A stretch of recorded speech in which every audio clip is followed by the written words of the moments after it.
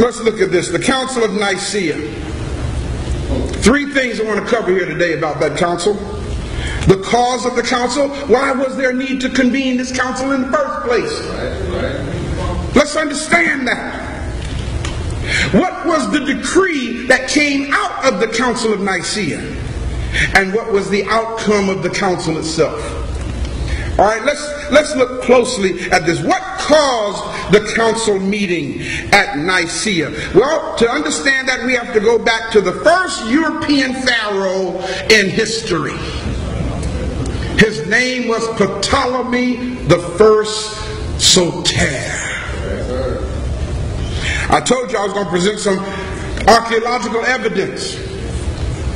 This is what you mean. This is what I mean when I say evidence that demands a verdict. This is not somebody that we just made up. Here's a coin that dates back to this man's administration. The first European pharaoh. He was the beginning of what is called the Ptolemaic dynasties of ancient Egypt. I take that back. There's no such thing as an ancient white person. Did y'all hear what I said? They ain't been around long enough to refer to them as ancient. Okay, so if they are doing anything, it's recent. It's Johnny come late.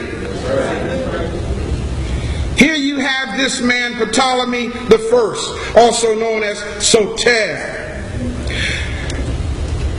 Now, write down the word Soter, S-O-T-E-R. Write that down. You can see the years of his life, 367 to 283 BCE, approximately in there. Whenever you see CA before dates, that means circa, it means approximate. Did you write down S-O-T-E-R? Now, after that, write in parentheses, just make parentheses, but you're going to continue the word. I-O-L-O-G-Y.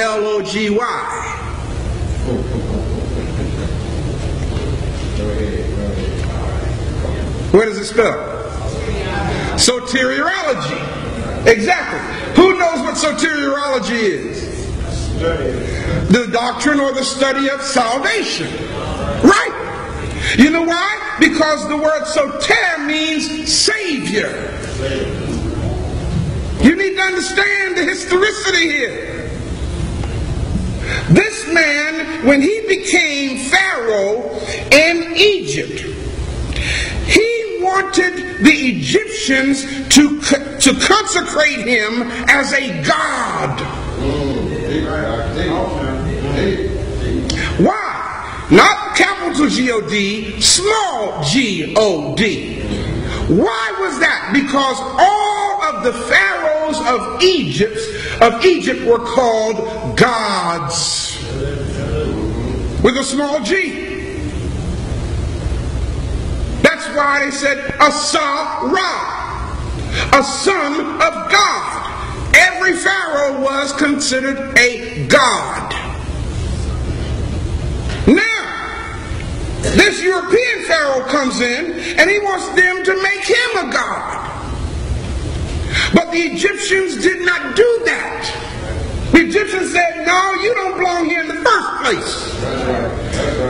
The only reason why you're on the throne is because it was taken by military force under Alexander the Great.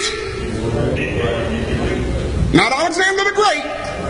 Alexander the Greek. Wasn't nothing great about him. Y'all following what I'm saying? Ptolemy I, Soter, was a good friend of Alexander. And that's how he ended up becoming the first European pharaoh of Kemet. Check out his boldness. He took upon himself the name Meriamun Setepenra. Sound familiar? Ursama'at-Ra Setepenra Rametsu Meriamun. Mary means beloved or loved. Amen is God. So Meriamun means beloved or loved of God. Setepenra means chosen by God. He wasn't given this name. He took it upon himself. Well, he insisted that they make an image in his honor. Oh, shucks now. The Egyptians didn't want to do that, so he started putting them to death. So he found a group of sellout Egyptians, Melkite, Coptic Egyptians, and the city of Menepha, which is known today as Memphis. The priest at Memphis, which was also the capital back then, the priest at Memphis said, "We'll consecrate you to the priesthood." Why did they sell out? Right, to stay there behind. Exactly. Guess what? It still goes on today. So they sold out and they consecrated him to the office of Pharaoh, and they made an image. They made an image in honor of him, and this image is called Serapis. Y'all following me? Y'all sure? So you got to understand this. You can't share this with nobody else if you don't understand it. The worship of Serapis. You see, this dude, Ptolemy the First, there it is. That's Serapis, the Egyptian version of Serapis, dating back to approximately 350 BCE. This is the image that they made in honor of Ptolemy the First Soter. All right. Okay? What is Serapis? They took the name Osiris and combined it with the word Apis, which means the bull. Osiris. It became Serapis. Now here's the deep thing about it. Ptolemy the First tried to incorporate the religion of the Greeks into Egypt by creating the worship of a new god. And this was that god in honor of him called Serapis. Now, it was really a composite deity, as you see here. Again, as I said, made up. It looked kind of dumb, don't it? But hey, you know, the Egyptians had to give him something to appease him. Okay? And as you see here, over here is the Greco-Roman version of Serapis, the painting. How do you know that's Serapis? By the cup on top of his head. Y'all see it? Now, what year are we talking here? Greco-Roman, 135 BCE.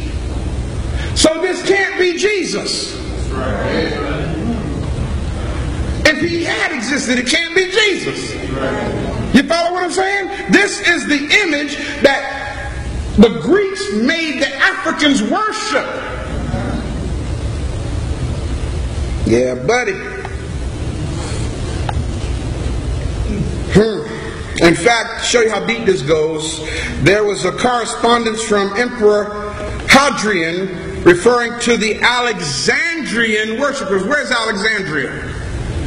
Come on, talk to me. Where's Alexandria? In Egypt, Africa, right? Yes.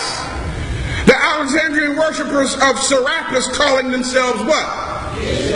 The bishops of Christ. Now that's deep. There was no Jesus.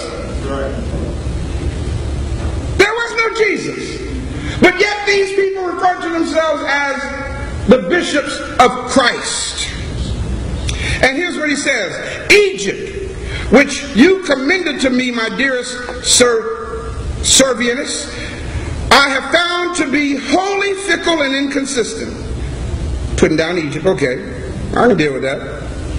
And continually wafted about by every breath of fame, the worshippers of Serapis here are called what? Wait a minute. The worshippers of Serapis are called Christians. And those who are devoted to the god Serapis, I find, call themselves the bishops of Christ. Don't take my word for it, family. Go verify it. Just type this in right here on the internet. This whole thing will come up. Now, what does that mean? That means, brothers and sisters, that in Africa, this image of Serapis that goes all the way back to 350 BCE had become the object of worship. Y'all follow me? This was by command. Arius. Everybody say a brother called Arius. A brother called Arius. He had a problem with it. And he made some noise about it. They say this, and I wonder how true it is. The only thing necessary for falsehood or evil to triumph is for good men or women to remain silent. Follow what I'm saying? Falsehood was on the loose. A black man named Arius from Libya came forth and said, enough is enough.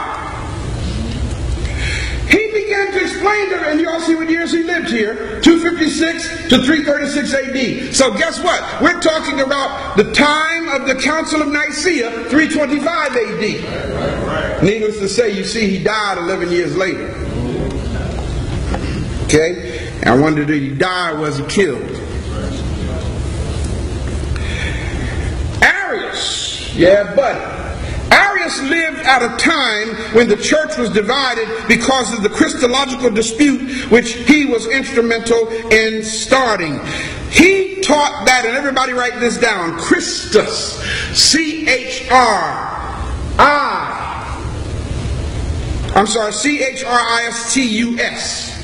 Christus. Christus was also the nickname for Serapis. What word do you see there? Christ, exactly. Not a Jesus, Serapis. And guess what, y'all? This was deep. This marble image right here, this is the newfangled version of Serapis. Okay, and they've used this bearded figure. This is now the image that they use for Jesus today. Okay, because Serapis, you know, I do in a few minutes show you the comparison. This marble bust of Serapis, which is in where? London Museum.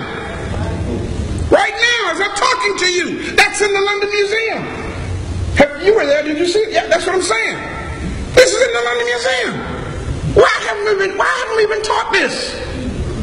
Why, y'all who grew up in the church all your life, why weren't you taught this? Why we're not taught it? You can't teach it. Because it will cause the Christian church to shut down. Arius was making noise, man. He was telling everybody, this deity that y'all are worshiping is not deity. He was made by people's hands. Go back here. Look at that. He was made, he was formed out of metal. How do you tell a people who have been worshiping Serapis for over 2.5 centuries that what they've been worshiping ain't real? How do you do that? Arius was causing such a problem because people started listening to him. And they started doing their research and finding out the man was telling the truth. We're worshiping an image that was made in honor of Ptolemy I. And the Son of God, which this is called the Son of God, same as with Jesus, the Europeans took the S-U-N, talk to me black people, and made it the S-O-N. Why do you think every picture you see of Jesus, the sun is behind his head? We weren't taught to call it. We were taught to call it a halo.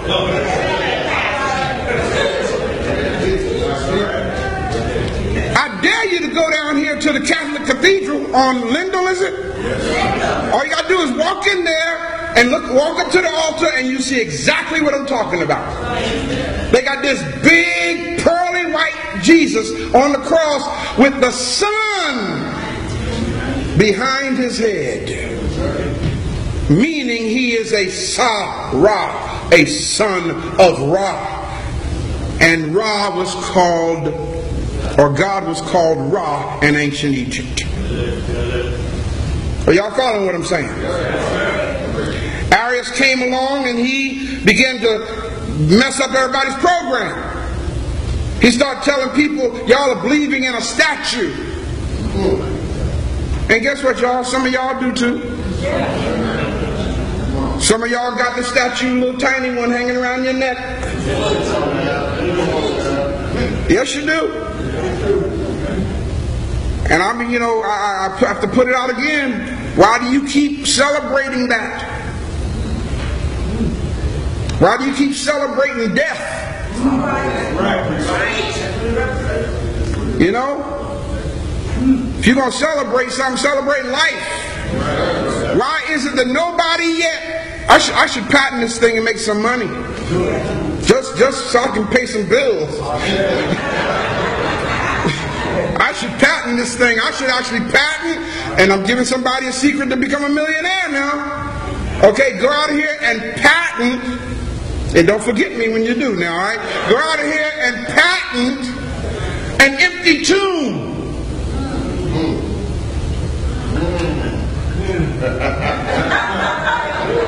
Next Sunday, that's what everybody's supposed to be celebrating. The resurrection. Why ain't nobody wearing empty tombs around their necks? They're still wearing the cross with him on it. He's still dead. Y'all follow what I'm saying, people?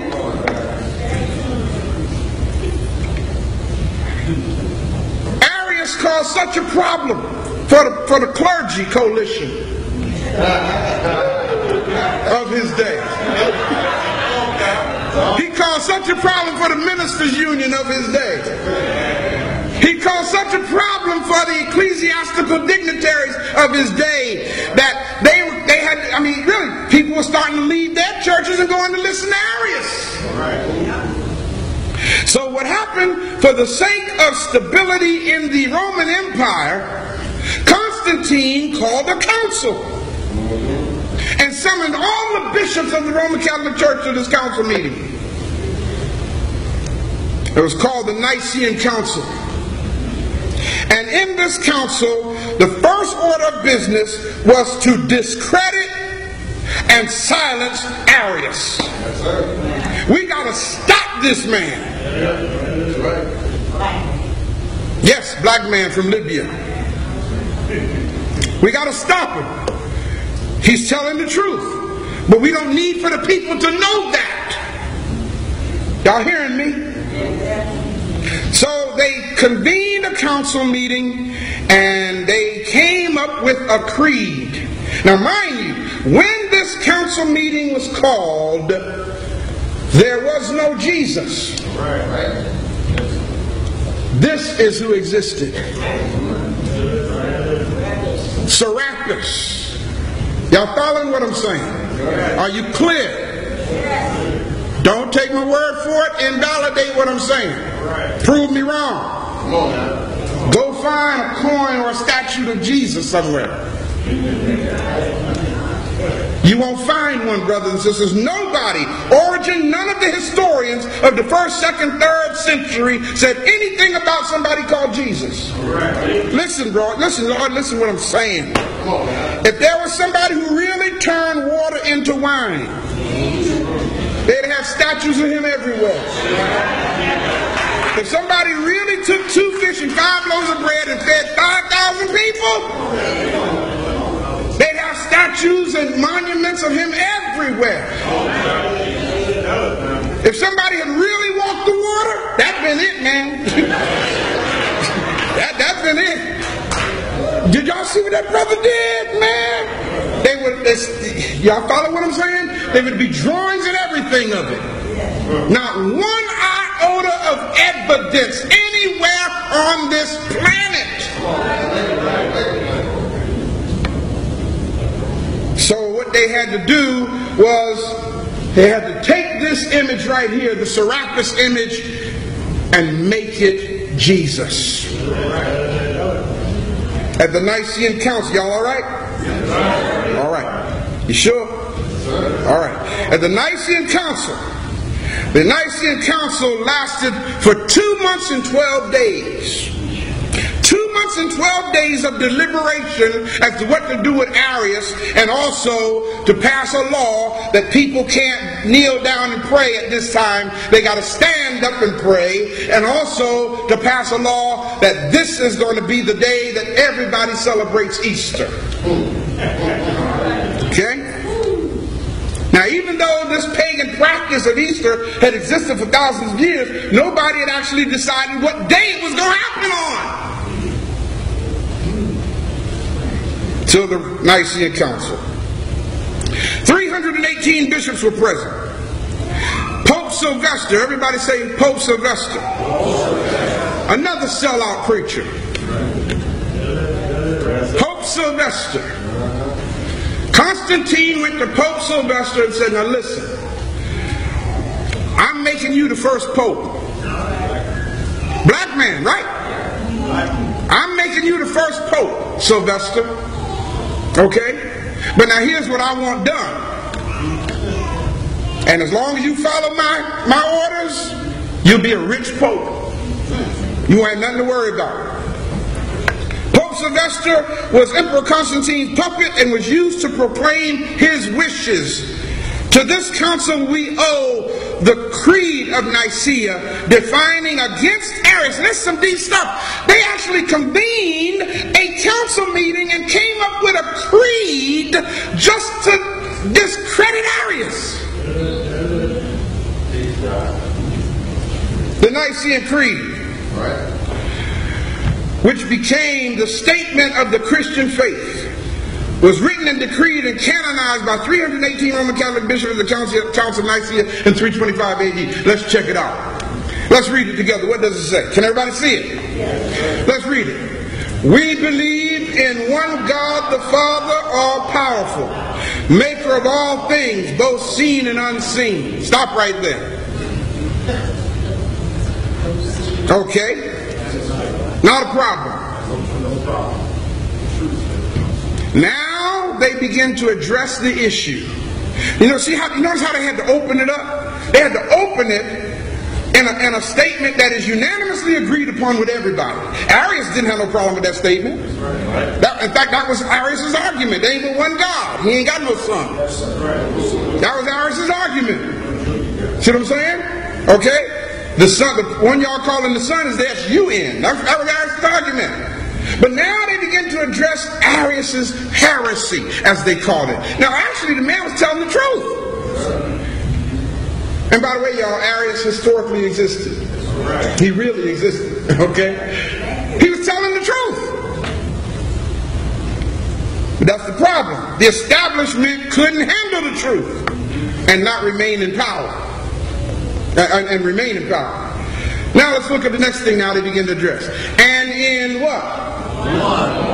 One Lord Jesus Christ, the Son of God, the only begotten from the Father. Why did they have to say that? Because they wanted you to know. See that statue that they made, that wasn't begotten from the Father. That was made by people. The Serapis image, that was made in a furnace, shaped and molded by the hands of craftsmen. Right. Okay? So they had to come up with a creed to knock all that out. Begotten from the Father. That is from the substance of the Father. Y'all see this? I mean, all you got to do is read this about 3 or 4 times and you'll see how asinine it is. I mean, really, Just read it several times and you'll see, why do they have to keep saying that? Why do they have to say that again? I mean, what are they trying to say? You follow what I'm saying? Begotten from the Father, that is from the substance of the Father. Check this out. God from God. Light from light. True God from true God. Now you just said God from God. So why you have to turn around and say true God from true God? Begotten, not made. Y'all see it? There's already said up here twice. Begotten from the Father. Only begotten from the Father. They got to say it again. Begotten, not made. They're specifically addressing the statements that was made by Arius. Now that's some deep stuff. They actually created a creed based on what Arius said that Catholics everywhere now have to recite every day. Consubstantial with the Father, through whom all things came to be, both those in heaven and those in earth, and for us humans and for our salvation. He came down and became incarnate, became human, suffered and rose up on the third day, went up into the heavens, and is coming to judge the living and the dead, and in the Holy Spirit. Now, why did they have to say all this? Think, people. If it really happened, you ain't got to go through all this. Now it gets real deep, because now they in part 2 of this, they actually talk against Arius' words. And those who say, meaning Arius, there was once when he was not. See, that's what Arius said. Arius said, I remember the day when there was no Serapis image, when blacks were on the throne. Okay, Serapis didn't always exist. Serapis came into existence since you white folk got in here in Egypt. That's what he's saying. So the Roman Catholic Council said, and anybody who says that there was once when he was not, and before he was begotten he was not, and that he came to be from things that were not, or from another hypostasis or substance, affirming that the Son of God is subject to change or alteration, these, the Catholic and Apostolic Church, what y'all, anathematizes. Look at the person next to you and say, there's that control mechanism again. They had to put this creed together because of what was happening with people's eyes coming open. Well, it's deep because there was a lot of confusion, a lot of discussion. People said, now that don't make no sense, but what Arius is saying does kind of make sense. So, since they were going through all this, Emperor Constantine stepped into the room. And he said, all right, I'm ordering y'all to decree that the Serapis image is Jesus Christ. And that Jesus Christ is everything that was just said. And then he ordered all books to be burned. Why? You gotta get rid of the evidence. See, y'all, that's why I encourage y'all, go to Kemet while you can. Go to Kemet while you can. Get the evidence while you can. Because in any argument of apologetics, that means proving your point, the rule is no evidence, no argument. Huh? Sure did. That's what the guy in Egypt said to us. Sure said it, brother. I forgot all about that. No evidence, no argument. And that's why they are whitewashing Kemet now. I should say Arab washing Kemet now. They're slowly but surely removing all of the black presence out of Egypt and replacing it with an Arab presence, so that they can tell the world that they did all of this. When Constantine came in and made his ruling All of the brothers who were behind Arius' dad, all of the brothers who stood with Arius, punked out. Punked out, man. We don't want no trouble. Arius, I know you tell the truth, but man, shoot, we got to eat, man. You know, I got to pay for that Lexus, man. You know, that chariot of gold that I'm riding out there, brother, and them horses that pulling that thing, man, it costs money. So Arius, I'm sorry, brother. You know, you my man. You know, you here, but I got to sidestep you on this one. Nobody stands up against the Emperor Constantine. And all the brothers who came to him to Nicaea with him forsook him. That's why y'all, you know, history tells me. You know, you got folk, I love it when y'all say, I'm with you. Y'all know how much I done heard that? And folks who said it ain't here. I mean, I love to hear it, don't get me wrong. But I ain't resting on that. It's not your strength I'm standing on, man. I'm standing on the fact that God gave me this assignment. That's who my strength is. You follow what I'm saying? To awaken our people. I don't want to have to. I want some of y'all to promise to be with me, man. When the stuff hit the fan, you know, I look around and you ain't there, 'cause I'm gonna shoot you if you ain't. I say, man, I got out here because I thought y'all was with me. Don't take that serious, okay? I don't want nobody to get that out of. I ain't gonna shoot nobody unless I have to. That is. Yeah, buddy. Those who followed the brother abandoned him except two. And they were exiled under the order of Emperor Constantine. And as you saw, he died 11 years later. So, what was the outcome of the Nicene Council? A lie was put in place under a European pharaoh. A brother who was born a couple of centuries after the lie got put in place rose up to speak the truth. And what did the powers that be do to the brother? Shut him down, exiled him, and threatened him under the order of death to keep his mouth shut.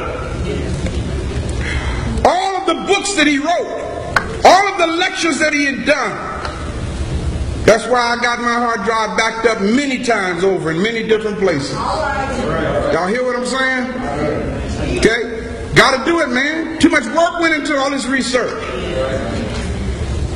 You know, the order was to burn all of his literature.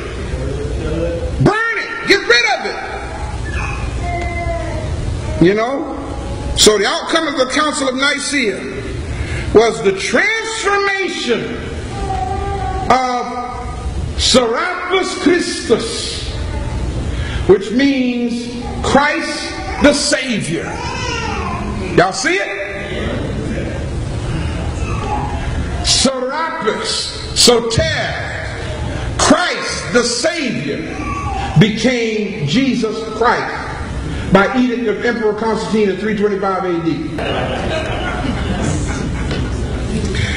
The Romanized fabricated figure known as Jesus Christ became a fictionalized Soter, Savior of the world. And just as I close now, and just as with Brother Arius, anyone, who does say?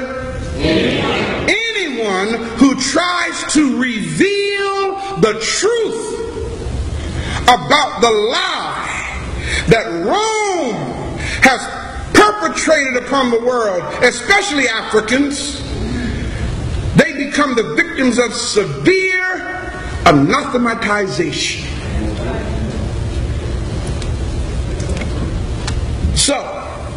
Understand that, brothers and sisters. Officers, understand that. Young people, young brother, like the question you asked, understand what lies ahead, man. African family, liberators, revolutionaries, understand what lies ahead. Walk together, children. Don't you ever get weary. Walk together, pray together, sing together, shout together. Don't ever get weary. Hold up your head, because the ancestors, good God Almighty, got a great camp meeting going on in the promised land. The ancestors are excited, Brady, because we, their great-great-great-grandchildren, are taking up the mantle of their life, their deeds, their legacy, their contribution, and saying we're going to do like Brother Arius and cry out against this deception that keeps the minds of our people under arrest. Y'all hear what I'm saying? We sing in the song, they'll be coming from the north, south, east, and west. Good Lord have mercy, to stand by our side. So don't be afraid. You know, there's a biblical story about a young man and his mentor going to war, and all the armies of the enemy were all around the hilltops and the mountains, and the young brother who didn't have much experience in spiritual warfare got scared and said to his teacher, we're gonna die, we're gonna die, we're gonna die. And Elijah, in the text, who had much more experience in spiritual warfare, said, God help this young man, open his eyes and help him to understand that they that be with us are more than those who are against us. Brothers and sisters, there ain't enough opposition out here to outnumber our ancestors. Y'all hear what I'm saying? African ancestors. That's why we say it every time we come together. Oh, ancestors, stand with us, protect us and guide us and teach us, protect us from the snare of our enemies. Rise up, oh African ancestors, and let our enemies be scattered. Then we say, and give us the wisdom and the boldness to deal with our oppressors and those who would hinder the liberation and empowerment of our people. Rise up, oh African ancestors, and live in us. Ooh, buddy.